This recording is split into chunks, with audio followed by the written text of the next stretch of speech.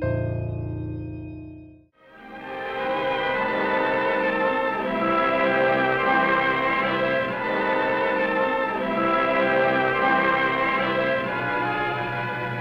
Dominican Republic was extremely poor. So it was clear to everyone, from Trujillo to the Americans to the Jewish philanthropies, that the Dominican Republic could not support the refugees. The refugees would have to be supported by others.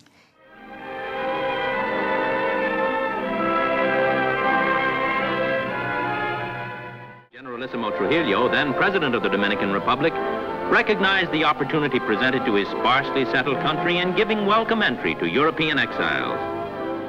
This was an incredibly good way for the Dominican Republic to import capital. Capital in the form of all the tractors, all the equipment, everything the Jews needed to farm from the United States, and human capital that had skills.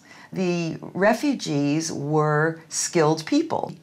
And I've come to the conclusion now that to solve any refugee crisis, you need a welcoming country, you need enormous political support from other countries, and you need money. You need philanthropies, or today we call them NGOs, non-governmental organizations. But those are the three crucial ingredients.